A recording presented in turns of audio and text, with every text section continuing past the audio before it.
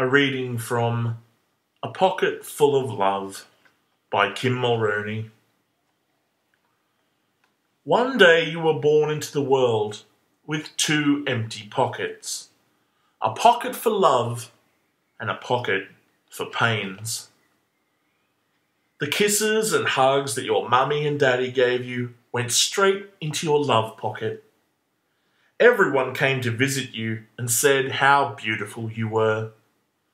You put all that love in your love pocket. Sometimes when you cried, Mummy and Daddy would scream at you. It was not your fault.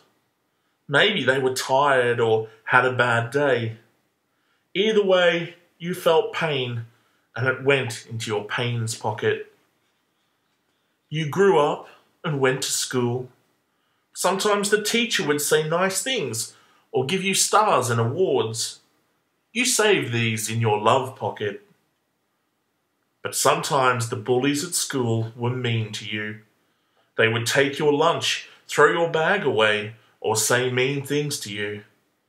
You saved all this pain in your pains pocket. Your love pocket was filling up, which was good because it made you feel like you were floating on air. Life is easier with a pocket full of love.